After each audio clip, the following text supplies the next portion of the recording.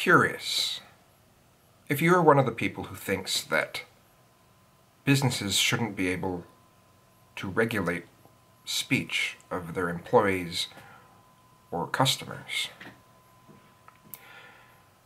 then do you believe that businesses shouldn't be able to have regulations in other areas on employees and customers?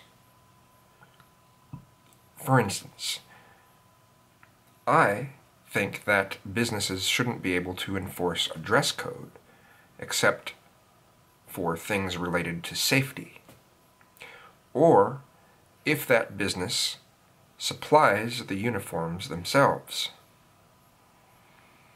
and doesn't enforce that the men need to wear this and the women need to wear something else. If they have different uniforms, then any gender should be able to wear whichever one they want.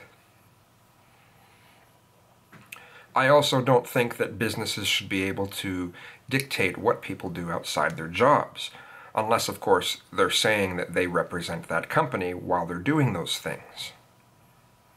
A business shouldn't be able to tell people who they should associate with. That's my view on that as well. So again, if you are one of the people who thinks that businesses shouldn't be able to regulate speech, which is something that can be misinterpreted to extreme degrees and can cause a lot of damage, if you think they shouldn't be able to regulate that, what other things do you also think that businesses shouldn't be able to regulate when it comes to their employees and customers? Curious.